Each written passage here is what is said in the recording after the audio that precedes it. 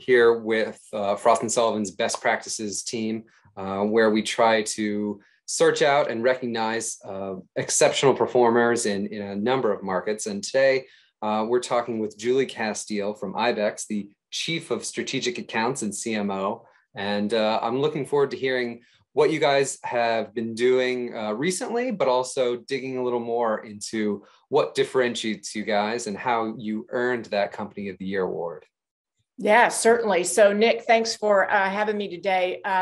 And thank you. We are just so proud of the award. And, we thank you for your recognition of our efforts. So look, when we originally set out to be in Jamaica in our first nearshore market, we had a commitment to the Prime Minister of bringing 5,000 jobs to that region in 5 years. And I remember standing there the moment our CEO committed that. So, and we knew we could deliver on that promise. So I'm proud to say that we now employ over 6,000 people, across Kingston and Ocho Rios. So Jamaica, in and of itself has just been, just an amazing region for us.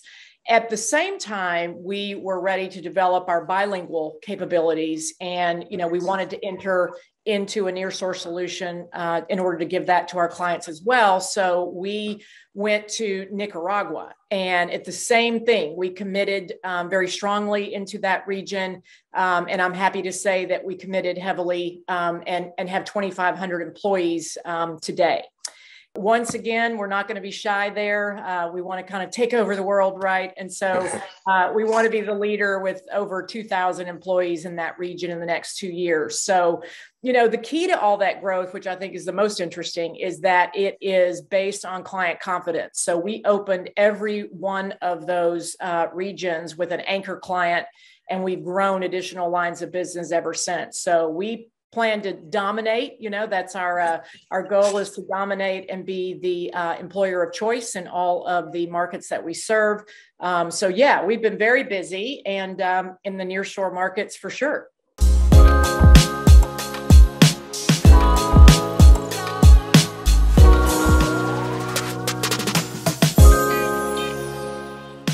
So ibex is a tech-led BPO organization. We offer direct marketing, online acquisition technology, and end-to-end customer engagement solutions.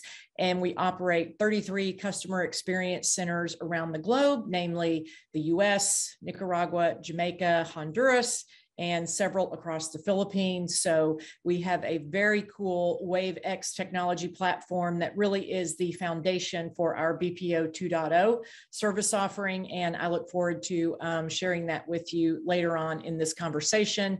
ibex Nation is 27,000 employees strong and growing. So we'll talk about that a little bit later on in the conversation as well.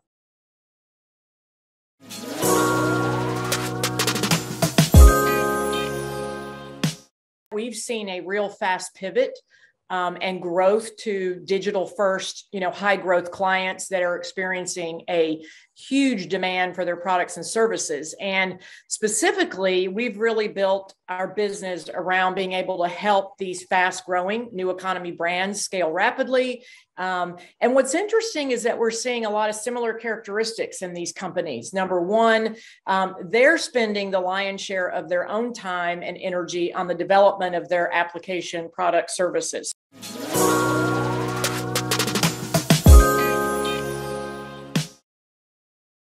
We do serve companies that are also transforming to, their digital, to a digital first world. So these might be large blue chip companies that are digitally transforming. And we saw a lot of that during the pandemic.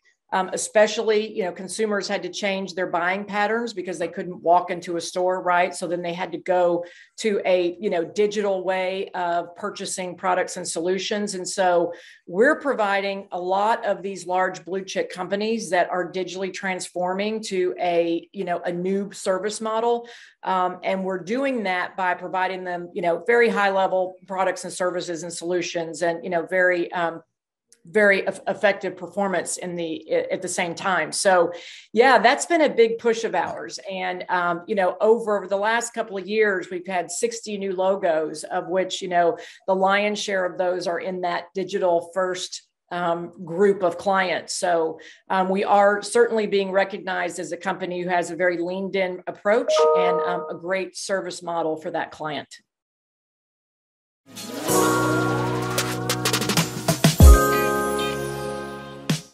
We created this solution set called our WaveX technology, which is part of our BPO 2.0 strategy. And today, that solution set is really the hub of our technology development and innovation at ibex. So that platform has AI built into each stage of the customer lifecycle and really empowers the agent interactions and provides a better customer experience. What do some of those technologies look like? So number one would be, our training simulator. So when an agent is sitting in a training class, as I said earlier, we're trying to simulate as live of an environment as possible in order for them to come out of that training class with a high level of confidence that they can provide what the customer's looking for. Second would be coaching, right? How do we provide dynamic and real-time coaching? So we have a tool called Inspire that we've developed that gives them that real-time coaching. Monitoring and, continuing evolution of their productivity, of the solutions that they're offering. We have a social reputation management tool we developed that is highly customizable. Gives you immediate feedback. Reflex, we can send surveys out to the agents and they can analyze the customer feedback we can analyze it for our clients through this Reflex tool. And then something that we call Round and virtual FMS or floor management system, where the agents can get immediate feedback in the moment where they are conversing with a customer, and they can get immediate feedback in order to provide them a better service. So all in all, I mean, if you bring all that together, what happens is your speed to green or path to proficiency is much swifter and much faster. Absolutely. And that's what helps our clients become more competitive, in the markets that they're in. So you could tell I could go on and on and on about it. But, we just have I think we have a really good methodology around developing new products and solutions. And again, and we're putting that agent front and center in that entire life cycle as we develop.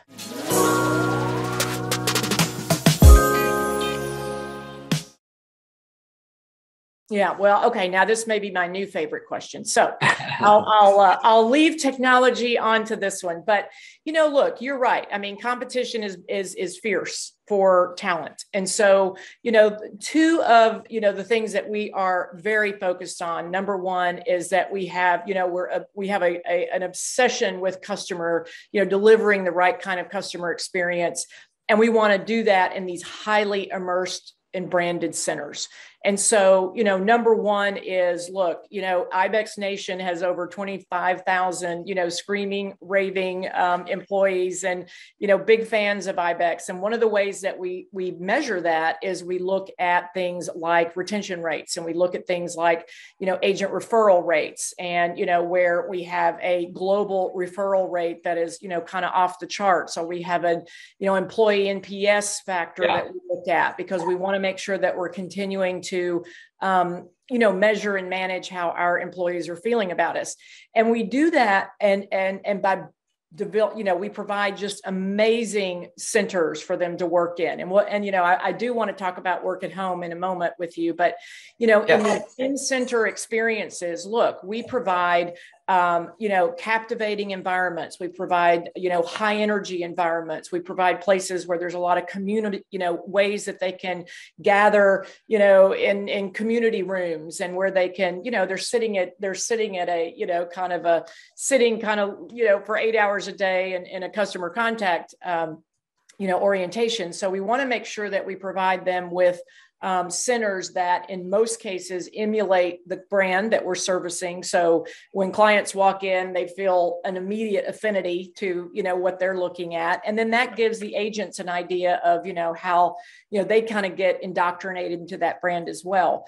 We also want to be, the employer of choice, as I said earlier, in all the markets that we serve. So we do that by making sure that we are providing them a lot of learning and development right out of the gate. One of the things that we have learned, especially in nearshore markets where you have a highly educated agent, in some cases they're, underemployed. So jobs that we can bring to those regions are very important.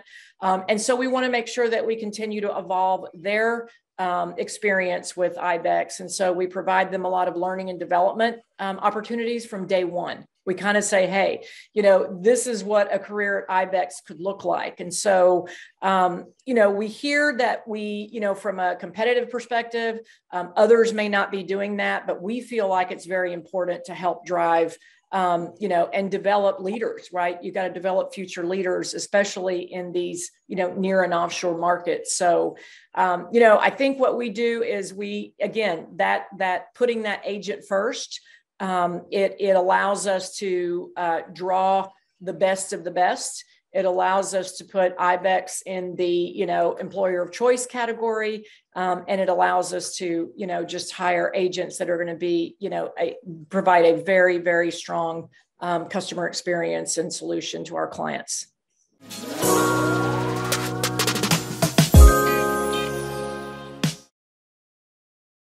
Well, I think that first wave was a blur, right? I think we were all moving, I've never seen equipment move that fast, right? Across the globe and getting into the hands of our agents. And so we wanted them to, certainly remain safe and provide them an opportunity for employment. So, but there certainly have been big shifts, right? I think a real positive for us and is that we have been able to source and recruit frontline agents and management personnel from a broader pool of qualified individuals, right, who are interested in working for home. So we have a hub and spoke model. So what happens is you can move your network out further, right? Because you may have the agents come in once a month for, just some community time, or you may have them come in to, a technology switch or whatever the case may be. But they don't have to be within that traditional, no more than 20-mile radius, right, of your call center. So number one, that provides you, with an opportunity to expand your network. I think the other thing is we've been able to provide more flexibility in scheduling, right? So overall, that creates lower attrition, very consistent performance, and, in the end, a much higher customer experience. So while it's been challenging, I think there've been a lot of positives that have come out of it. And it's developed a whole new way of working, at ibex. And so, about 50% of our workforce is in a work at home and 50% is in center right now. So, we may continue to see numbers like that going forward. I think it's interesting that what we've all become to realize is that the work at home situation is not a continuity plan. I mean, it's a new business model going forward, right? Whereas initially we thought, it certainly was a continuity plan. But I think as we move forward into kind of like what's new on the horizon, I think I'm actually excited about a couple of things that this will, necessitate. One will be more robust technology, right? So more customizable technologies. We have a client who is wanting, now a lot of video customer service is coming into play now. And whereas once upon a time, you wouldn't dream of having video customer service, with a work at home agent, the world is adapting, right? And so there are opportunities that we will have, I think, more robust and customizable technology that will have to be evolved and developed for that mobile workforce. And secondly, I think there's going to be more opportunity to create other types of employment, like staff augmentation, right? There are things that are not just, your typical contact center, roles and responsibilities, but companies are struggling to hire all kinds of, positions right now.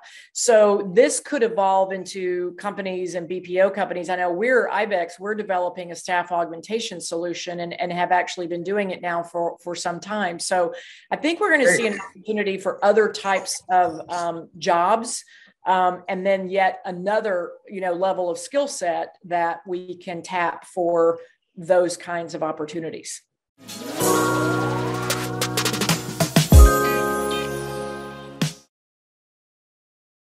Listen, we listen to the heartbeat of the clients, right? And what they're telling us and what they're seeing out there. And so what we're hearing is that our BPO 2.0 is, it's a very defensible, strategy, and it is a solution set and even a mindset of saying, look, we're going to be super leaned in to these companies that are looking for, high growth and agility and the ability to scale.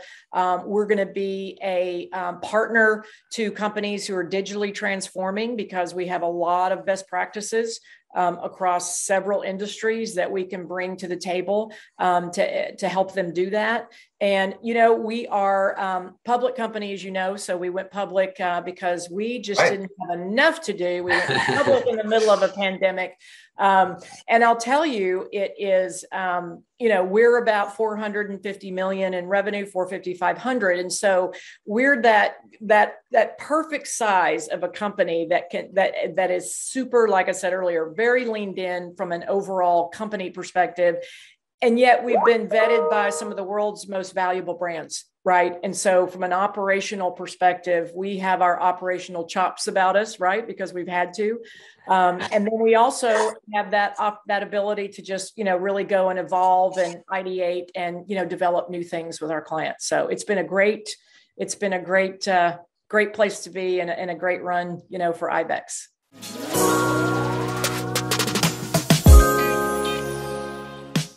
I think what's next for us is that what we continue to see clients ask for and evolve to is looking for partners that are going to deliver that seamless, on-demand, omni-channel support, right? That is not going to go away. And I think that, if you think about that, what we look at and say, if you go back to what delivering that kind of support looks like, it's really, looking at how companies engage with their customers. So we do a lot of analysis in our business intelligence and analytics organization, whether it's churn analysis, whether it's effort analysis, customer effort, all those types of things. I think you're going to see more of that coming from us, right? So that we can provide our clients a lot of insight to what their customers, the behavior of their customers, because not only has the use of those digital channels increased, but the ability to leverage those traditional channels together, I think in an integrated and seamless way is just as important. So I think what that is doing is bringing about the need for a different type of partner, a BPO 2.0 type partner, one that with enhanced solution sets that can help companies, really analyze their customer experience and then deliver on creating just great experiences. So you're going to see more of that from us. And we've got some things up our sleeves that you'll hear about soon. And so, I think that's just, becoming that end-to-end, becoming more of that end-to-end partner who can scale for our clients and provide those unified solutions. I think you're going to see a lot more of that out of ibex. Yeah. I'm looking forward to seeing how you guys continue to leverage, all of the digital transformation, the software, the technology, the agent enablement strategies. I'm looking forward to seeing how it all comes together and how you keep building one on top of the other to sort of deliver for those clients who are looking for a new kind of brand engagement, sort of customer centric philosophy, and it's going to be really good. So I'm happy to talk to you, and hopefully we can do this again. Yeah, absolutely. And I promise you'll be the first to know when we have something new to shout about, but it'll be soon. So thank you. And again, thank you for your support of Frost. And like I said, we could not be happier about our award, and you'll continue to see growth in those nearshore markets as well. Absolutely. Well deserved, as usual, for ibex. Thank you. Thank you, Nick. Thank you.